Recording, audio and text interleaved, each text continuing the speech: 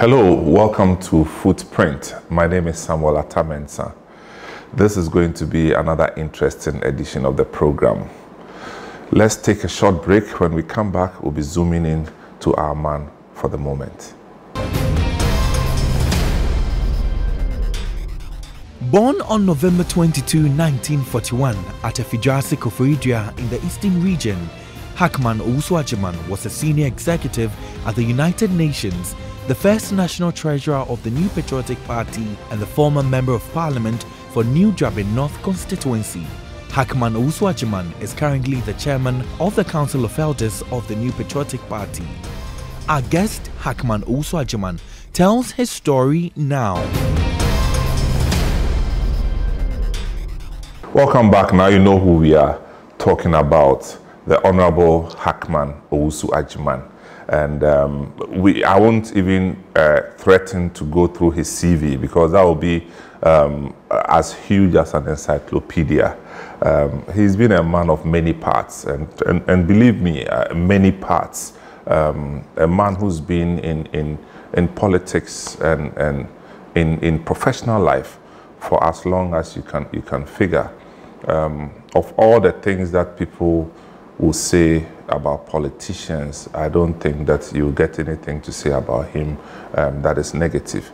But he will walk us through the path of his own footprints for us to learn a thing or two. Honorable, it's good to see you again. Well, it's been a long time. Yes, but that's bad on my part. You know, we seem to get busy chasing everything except what we need. When you were doing your postgraduate course in UK, I even got in touch more frequently than when you came back. So it's better to be there than I can always be speaking to you. No, I repent. I repent. Thank you so much for welcoming us to your home today. But so Hackman Owusu-Agyeman is a name that is known to many in this country, trust me. But you are a politician without controversy, and yet everybody knows you. And yet you have occupied the most sensitive positions in politics, and you hardly find people like that. Is it your mother or your father? Who do you attribute this quality to? So interestingly, both my father and mother were activists, really. Okay. So I don't know, but I think in all these things, I've been guided by the simple principle: do what is right, and what's wrong, don't do it. So I suppose that's why I haven't gotten myself into any controversies. But I have also been quite active in promoting issues to do with democracy and whatever you and the rest. So even from my university days, I entered the university in 1961. That was my first year, before tech became university. And then subsequently it was called University of Science and Technology, then eventually Kwame Nkrumah University. And it's gone through many metamorphoses, and that's what it is. And there I started my political career in a way. So you started this whole political thing when you were in the university? Yes, sir, because I was a member from the whole JCR. Then I became eventually General Secretary of the National Union of Ghana Student NUCS. Just hold it right there. You know, in those days, anybody who held that kind of position in NUCS was supposed to be feared. It means a man on a mission. But tell me, are you Achim or Ashanti? What am I? Owusu-Agyeman, you know. We are New Drabin. Okay, Asante. Well, I don't know. I call it Akan because we don't belong to the bigger Ashanti. Because our paramount chief is not part of Asanteman Council. Okay. I once asked Utumfo, where do we belong to? And it says, because our man was not invited to the the big Akwesidai. Yeah, Akwesidai. And he said, well, because you don't really have not owed allegiance to the throne. So basically, my friends call me that we are like bats.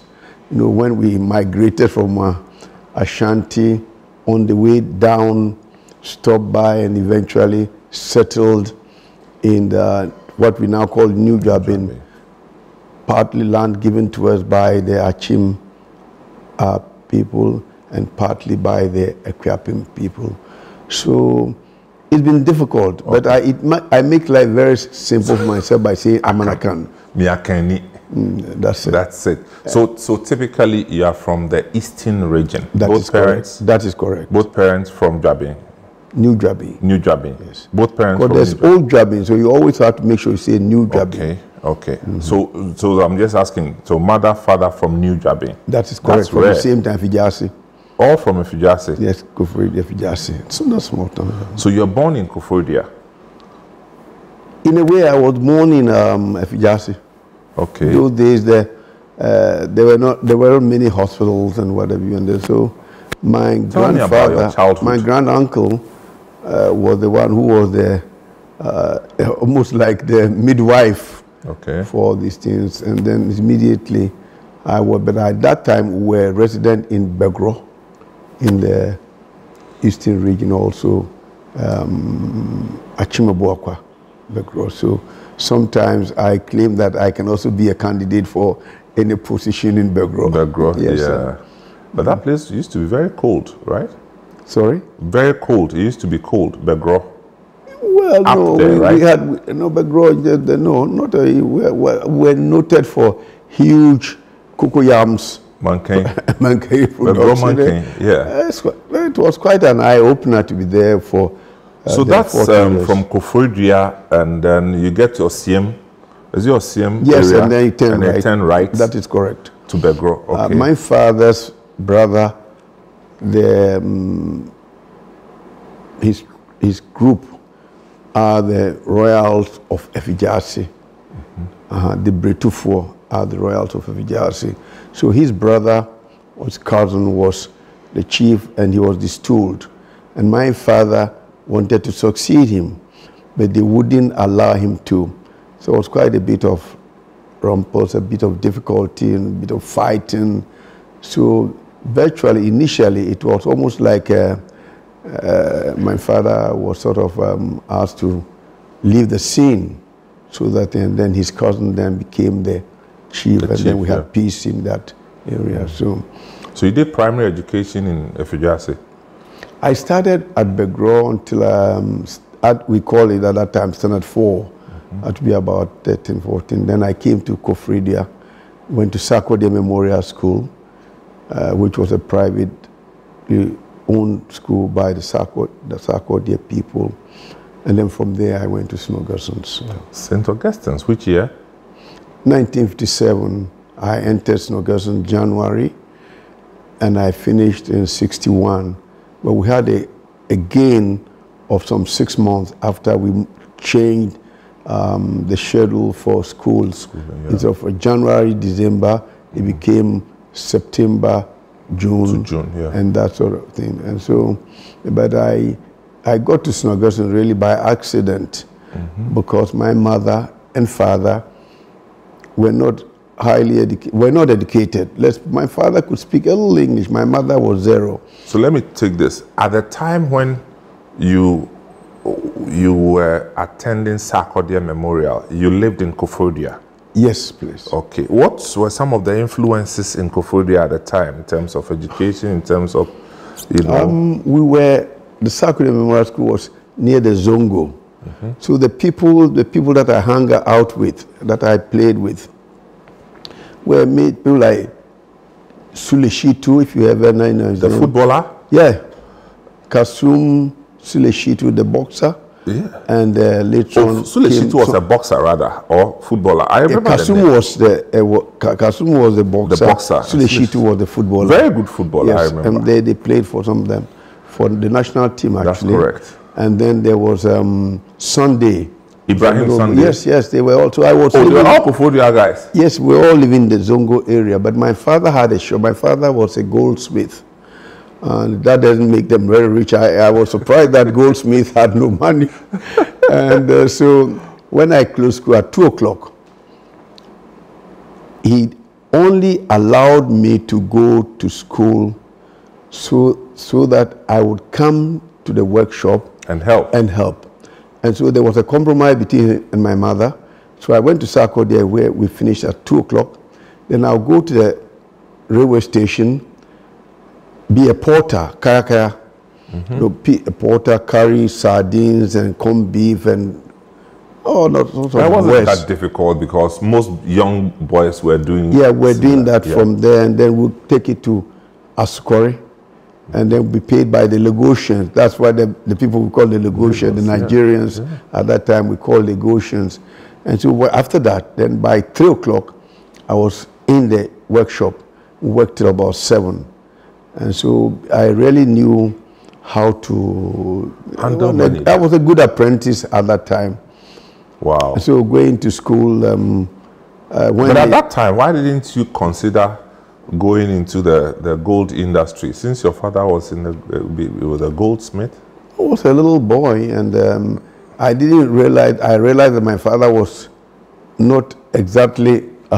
He was in difficulty. I mean, we have 2 rooms for a family of 8 children, and all 8 of us slept in 1 room on the floor. But you're happy sleeping. And so, no, I wasn't happy. I thought that if I followed his line, I would never make it.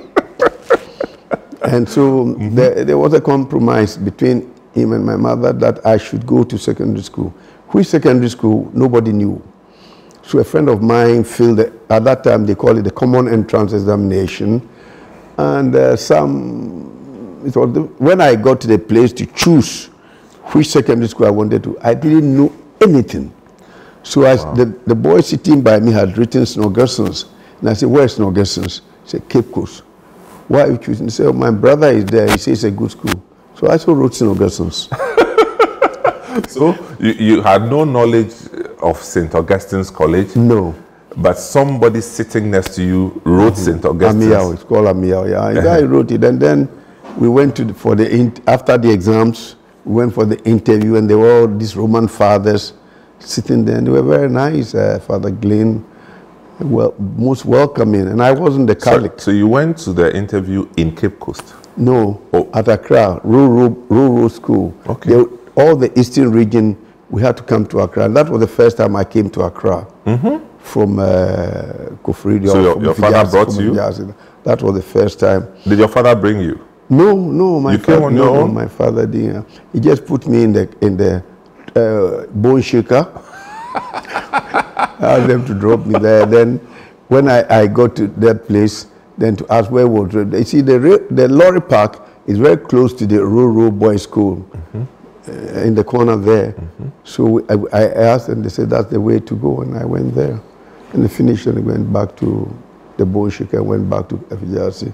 Your first time in Accra, you came alone? Yes. And you were around 14 yeah, years? I wasn't very, that was in 1956, so I was about 15, 14, 15, yeah. And you couldn't speak Ga? No, but later on when I was working with my father at the goldsmith shop, his colleagues came from Pong. Yeah. So that's where I picked my Ga from. Now I can speak a reasonable level of Ga. Of course, you're a politician. Tell me, so eventually your results came? And I say I have passed, and then that's when I came for the interview.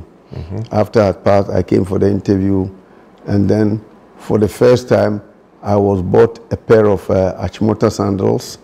Because before then, I came to the interview barefooted. I mean, I had no sandals. No. Let's take it slowly.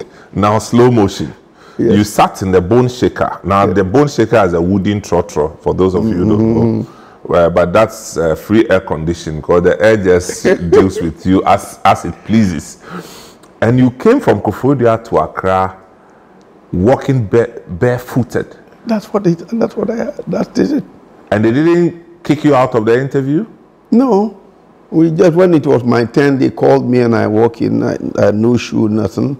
I was in shorts, and another short sleeves shop, like up and down, and then sat there for the interview. And then I am sure all the other students didn't have shoes on as well. No, quite a lot of them, like Provençal and Quist, all of them had shoes on, but I did not.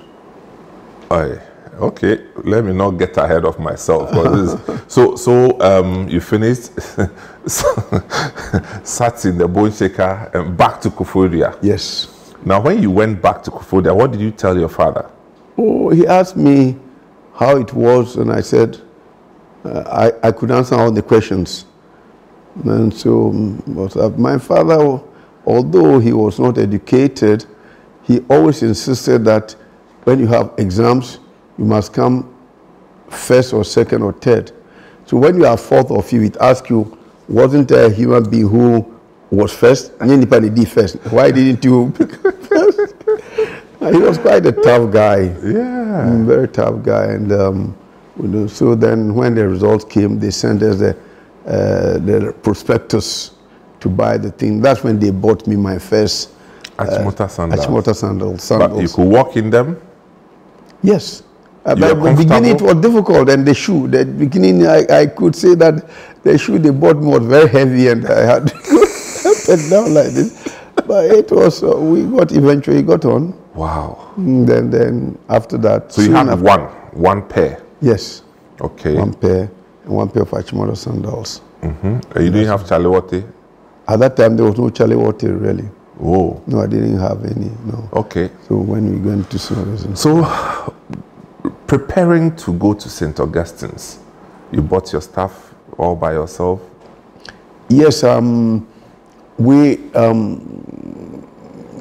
had a chop box, made of wooden wood, and a trunk made of steel, which my mother got for me. So we bought a second-hand trunk, and they painted it. Black and red. That is correct. Yeah. They painted I don't know whose idea that black and red thing is. We have to find the genesis of it. The genesis of it. So then, fortunately, when the day that we were reopening school, there were a couple of people from Koforidua who were seniors, also going to St. Augustine's. One of them was Gavi's father. Dr. Ochidakun. Yeah, Gabi Ochidakun's father. Yeah. Yes, and who passed away recently. Yeah. And then there was the Quists, and they were also educated. They had an educated family, so we went with them. So they put us all together in in a bowl shaker, parked the trunks in front, and we sat in the back, and took us all the way from Koforidua to Cape Coast. And as we went along, we saw the way that it was quite an interesting time. So, which level was Dr. Ochidakun? When I went to Form 1, he was in lower 6. Okay. Okay. That's what it is. Wow.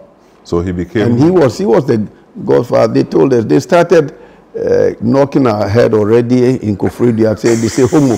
They call it the UI homo, greenhorn. Yes, greenhorn. Knock on your head here and there. And then my mother said, I remember my mother saying, "Oh, Miram Pacho Jambano bro." Stop beating my child when they were at the lorry park. I said, "Oh, I'm just training him because he will get worse things when he get to Cape Coast." Oh wow! So you got to Cape Coast too for the first time. That is correct. Wow. That is correct. The only place I knew at that time was then a little bit of Accra, coming here, Koforidua, and then Begro. That's where I was. Now tell me your first experiences when you got to St. Augustine's College. Was it anything you expected? Yeah, it was overwhelming. There were all these big buildings, 2 stories, 3 stories, and where we call the administration block, where the priests, the Roman Catholic priests, the Irish priests live, was very nice. And I just started looking around like this. I was quite overwhelmed. And then they told me that I was in house 1. So we went to look for house 1. And Mr. Aqua, the governor of the central bank, was the monitor in the room they gave me. So there were about 10 of us in one room. And that's Dr. Paul Aqua. Paul Aqua, that the governor, the former governor. And he was the monitor of that place. And so they started putting us through the motions and knocking our head all the time, beating us. But eventually, and also a champion, the one who was a minister for the NDC, he was with us, and then he, of course, changed over. He was 1 year ahead, and he was one of the people who gave me plenty of knocks on my head. Also a champion from the Bruno side, yes, right? He was from Brekum. Yeah. He was in Form 2, and we went to Form 1. And so he was my senior. You have to put your hand across and do this and lie down and go do up sit-ups and all manner of things. But he left? Yeah, eventually, yeah, he went to sixth form.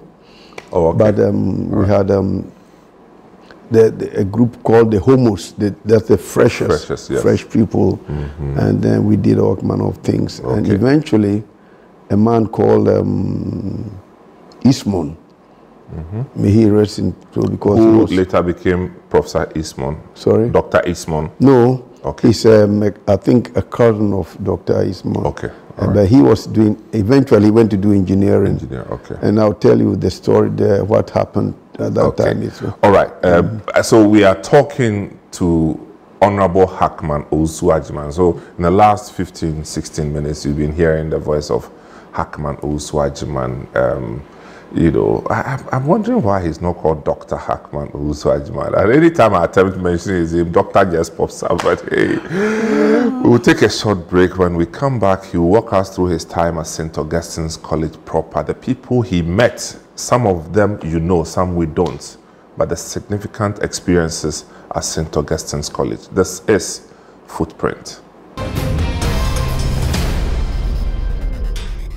Welcome back to the program. This is FootPrint, and I am talking to Honorable Hackman Owusu-Agyeman. Now, later on, you'll get to know that this man in politics has done a lot of things. But in terms of ministerial portfolios, he's been Interior Minister, he's been Works, Housing, Water Resources Minister, he's Foreign Minister, and actually, get this, he took over from Honorable Paul Victor Beho, and you know, so that's something to say. But we'll get there.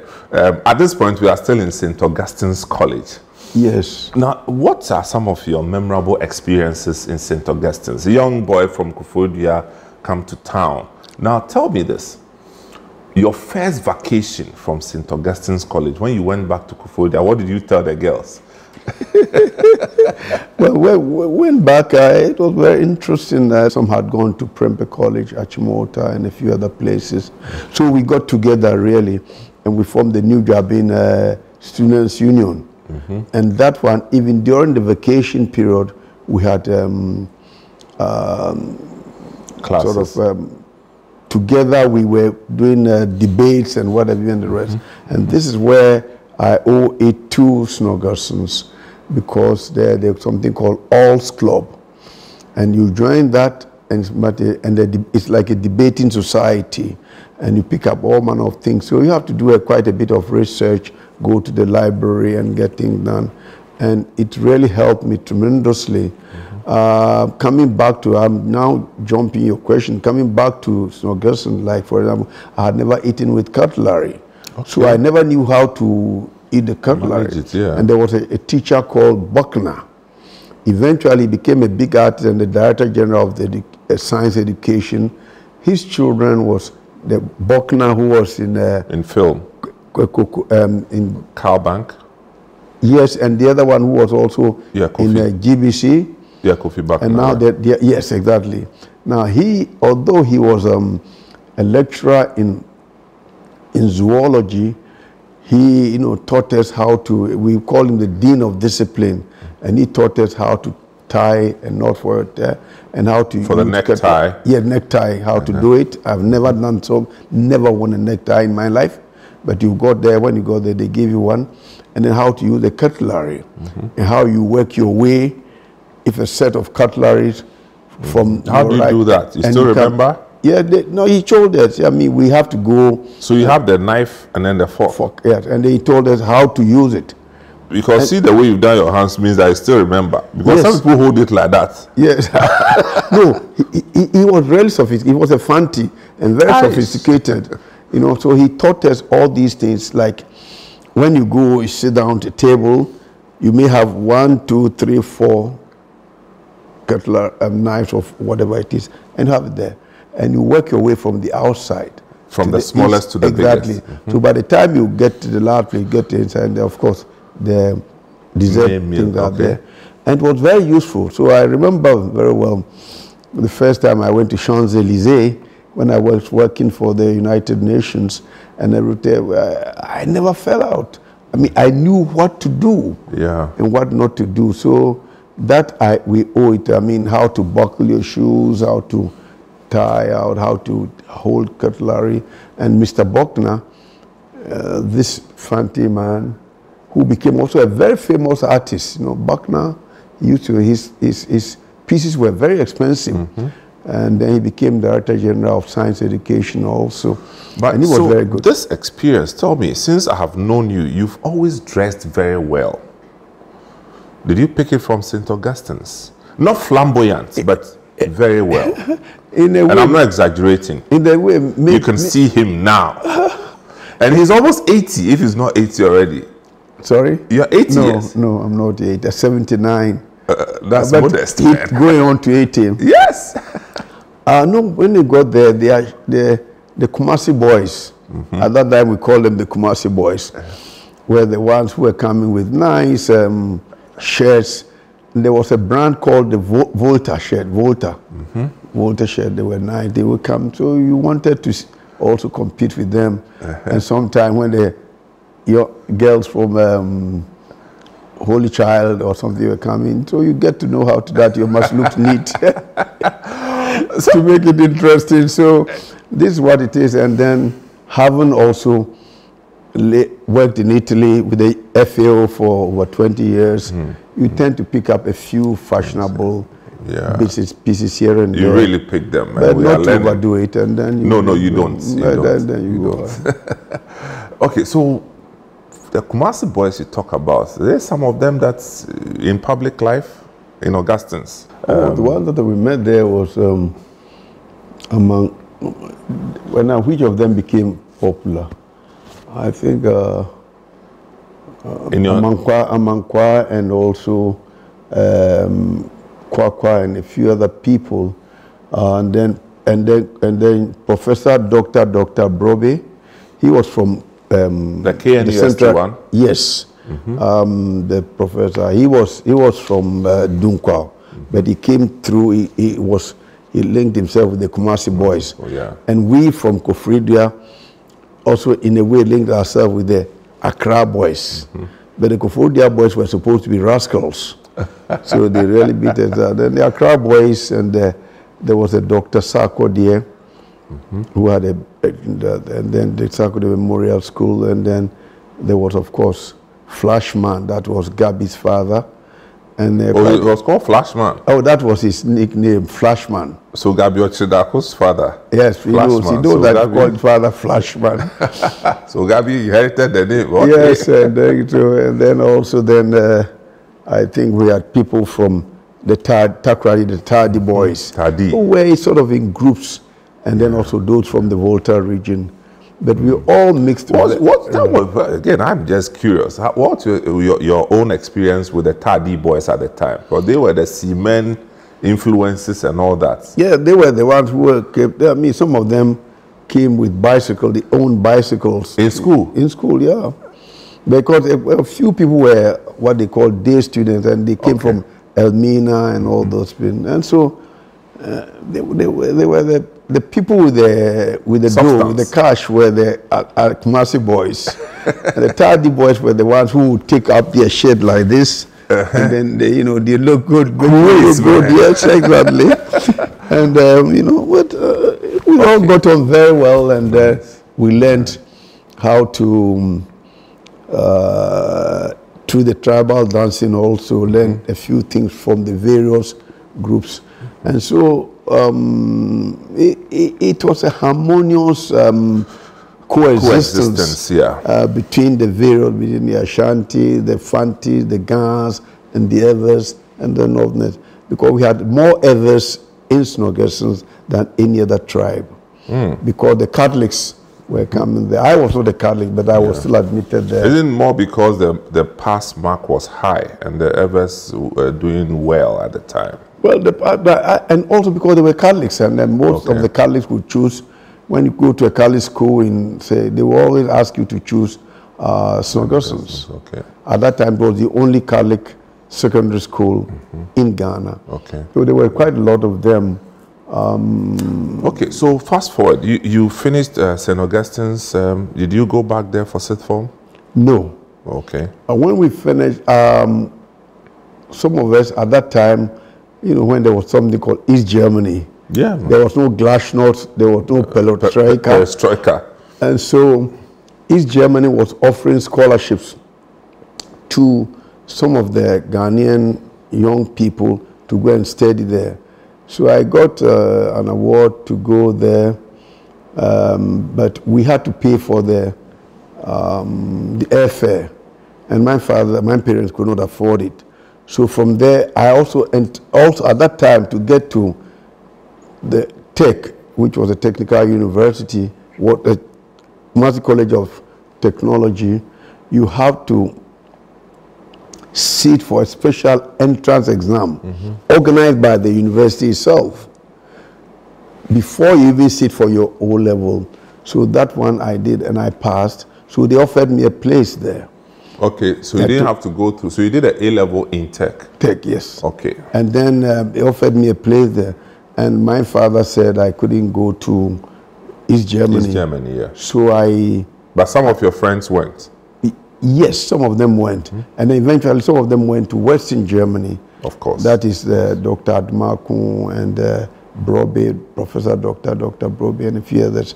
So I went to Turkey and studied agriculture. Dr. Admakun is this? Sorry? Which Dr. Admakun? The former governor of the Central Bank. Oh, yeah. Yeah, his younger brother. Yeah, okay. And then the one who was also head of the psychiatric hospital, also Admakun. They are all brothers. Okay. Right. And so we just went and... so that took you into KN That took University. me to agriculture. And you chose to do a BSc in agriculture. That's what science. I did, yes. That's what you wanted to do? Not really. But that's what they gave? Yeah, because they asked me to pharmacy, and I had personal reasons why I didn't want to do that, which I don't think is for public consumption. Oh, okay. But I said I went there for 1 month, 2 months, and I told him I think I would rather do agriculture. Oh, you actually went into the pharmacy? I went there for 2 months, yeah. So my bond, at that they were saying bond, my bond that took me to Tech was ready for pharmacy, to read pharmacy. And, we had... Which year again would this be? I'm talking about 61. 1961. And so, at that time, the government paid for everything. Yeah. Everything. We have each one person to a room, very nicely done and everything. And then they paid for your school fees. They paid nothing. Then on top of that, they gave you 120 pounds pocket money in those days. And 120 pounds in that time was quite a bit. So the books, everything was free. So, but if they had asked me to pay, I would never have entered Tech, because my father could not ever have afforded the expenses. I mean, he couldn't afford the plane ticket, so that's well stated. So we couldn't have, but that we owe to the government of the day at that time, despite the fact that eventually they turned against us, the students, and arrested some of us and put us in jail. But that one is a story that I think we must see, and we will go in the fullness of. So tell me, so 61, you're in Tech, and you spent what would be the next 4 years in Tech, yes. right? 4 years at Independence Hall, and after that, I came to work in the Ministry of Agriculture. Okay, so in Tech, you went to Indies Hall, and then you became, you got into students' politics at some point. Yes, that is correct. I started from the hall, the Independence Hall politics, then went on to become secretary and whatever. Then, so you had the hall, what? Hall secretary? Yes, I was hall secretary also before that. And then, at that time, there were only 2 universities. So if we had the president of NUGS, National Union of Ghana Students, from Legon, then the secretariat of NUGS was domiciled at Tech. And so this one is a story worth telling. So at that time, Justice Kluge was president of NUGS, and he was from Legon. He was reading law at Legon. So the secretariat had to come to Tech. And Mr. Ismon, the one that I referred to, was then, me and him were competing for the Secretary Generalship of NUGS. And he was 5 years ahead of me in Snoggersons. And I thought it was a bit out of the ordinary for a little boy who was there now to go and challenge him. But my group were supporting me, like Honorable Safumafu and all those. He was about 2 years behind me. All of them were pushing me, you know, we would take over. Anyway, so we went voting, secret voting. In all sincerity, I said, I can't vote for myself. So I voted for Ismon. And Ismon won the election by 1 vote. That was my vote. So then I was made Assistant Secretary General. And whilst at that time, Nkrumah then was becoming more and more dictatorial. He wanted to be live president. There was only going to be 1 party. All parties were proscribed and all these things. So we, the students, got up and said, no, this is not right. And then they started arresting us. So they arrested Kluge by Preventive Detention Act. I'm sure you know about it, Preventive Detention. They took Kluge, they took Ismon, they took Amisa, and they took them away. So then we were left there, and I then took over as General Secretary of NUGS. And in the night, we would drive from Kumasi to Cape Coast. At that time, Cape Coast was a university college, an affiliate of Legon, or come to Legon. So we had quite a bit of these things done. And so eventually, they issued a Preventive Detention Act order against me to be arrested and sent to Nsawam. And of course, I ran off and I was sleeping in the farm. That means I was doing agriculture, so I sleep in the farm or changing my sleep every day. And when eventually I was arrested, I was taken. So they arrested eventually they got me after about 4 days.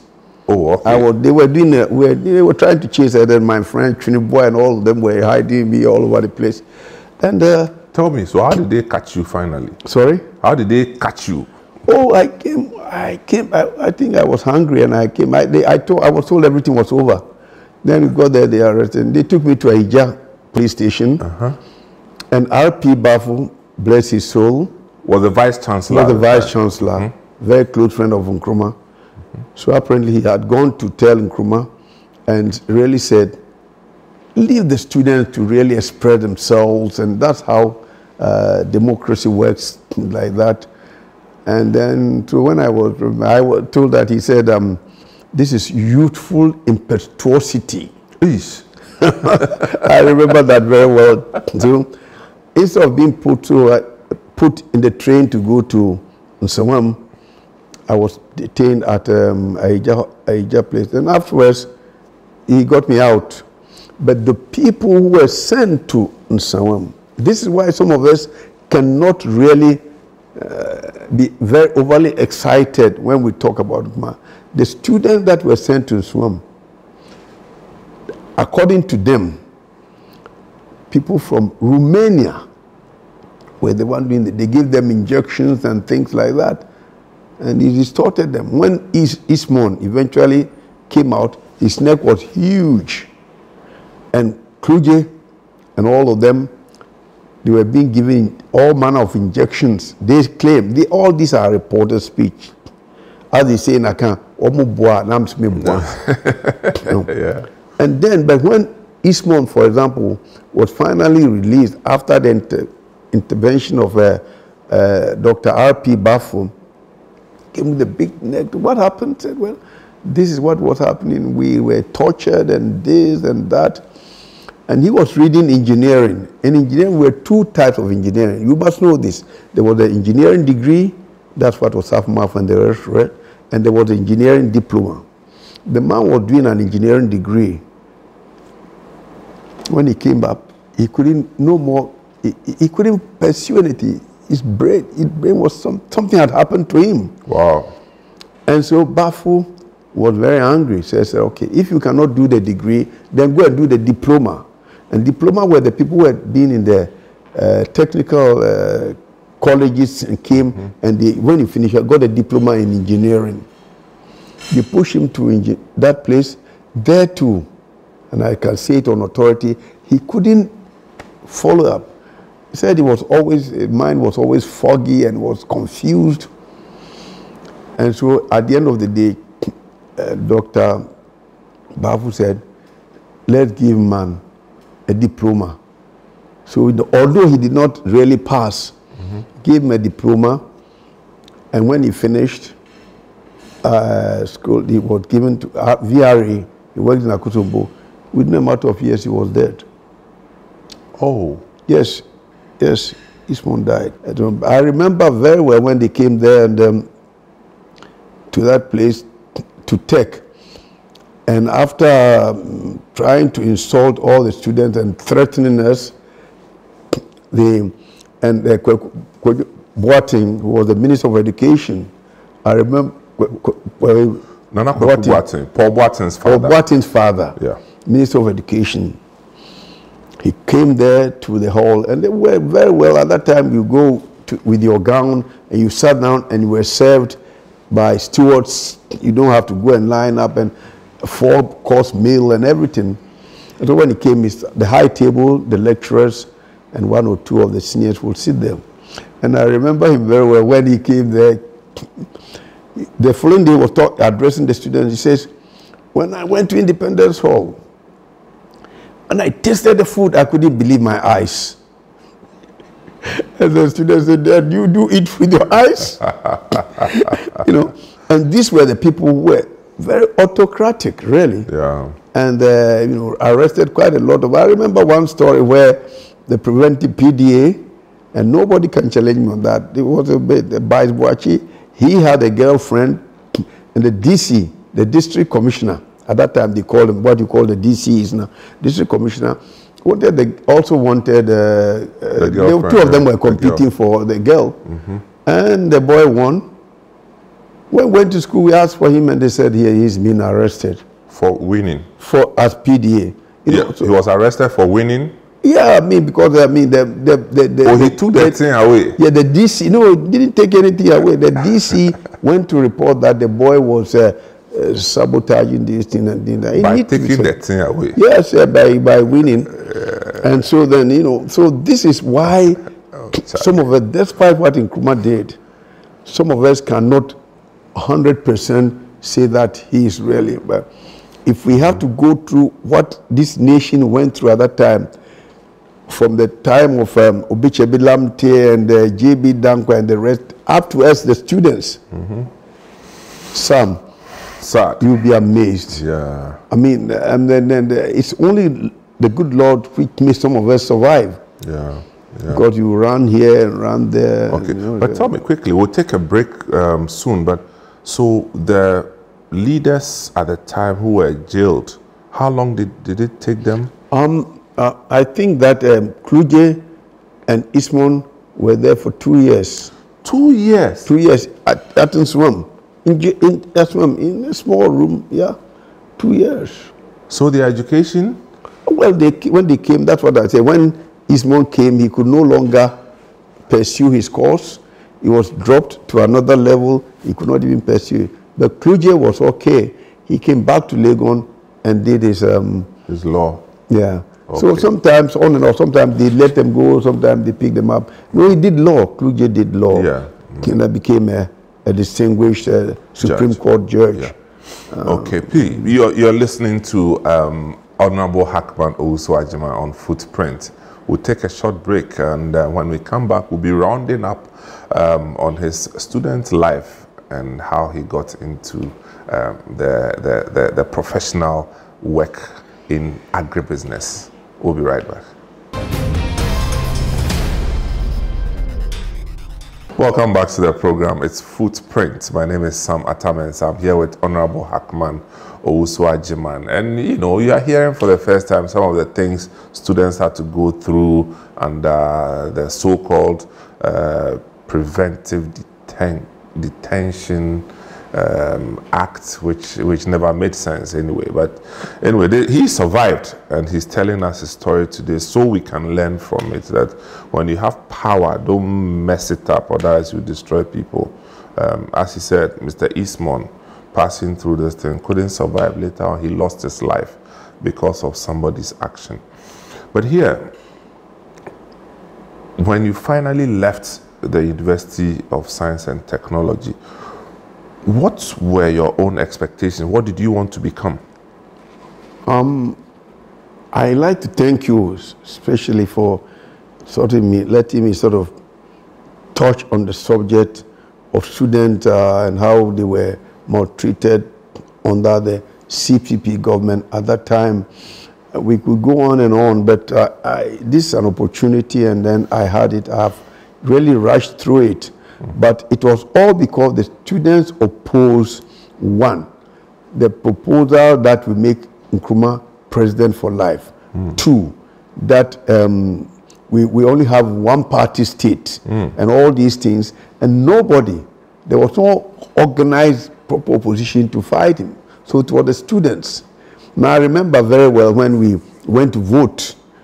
When we are going to vote, those voting, one box is sitting here, it says yes. One box is sitting here, no, and you are in the line. So when you go there, everyone knows. And that's meant to be a secret vote. Exactly, and people were very worried. So I remember me going there and voting for no in Efijasi. By that time, they are closed the university that we can come home and vote. And then they told us that 100%, and everywhere it was 100% yes. So I said, where is my vote that I cast? And then there again, they took me to the police station. Hey. So really, we've been through quite a bit. And so although he did all these things for Africa and boosted up, there was every reason to that. And there's no CPP man, and I'm challenging anybody to come and sit down and talk and let me give them the details of what happened. And people like you, for example, would have been in jail a long time ago when under Nkrumah.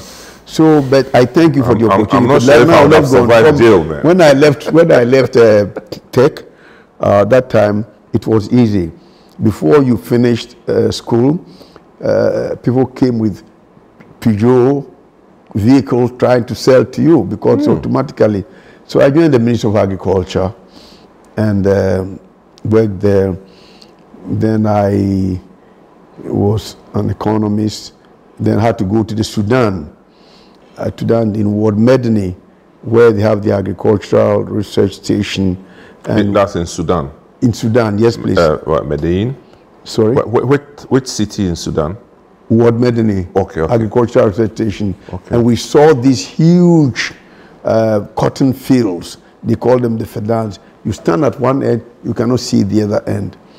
And we're producing, that was almost like a cooperative system. We want to study. So the water, the fertilizer, the spraying, area spraying was all done. And so whatever your size of plot is, at the end of the day, they paid to you. And Sudanese cotton was quite in hot demand on the world market. And so went to study there and then came back. So this was still while you were with the Ministry of Agriculture? Agriculture, yes, sir. And then when I came back again, I was given an opportunity to go. I won an award from the FAO, the Food and Agriculture Organization of the United Nations. And I was sent to the Netherlands, Holland, at the Institute of Social Studies, and I studied a postgraduate study in agricultural planning. Then came to Italy. Then I was sent to Sardinia, southern Italy, to also see how they were working the agricultural fields and things like that.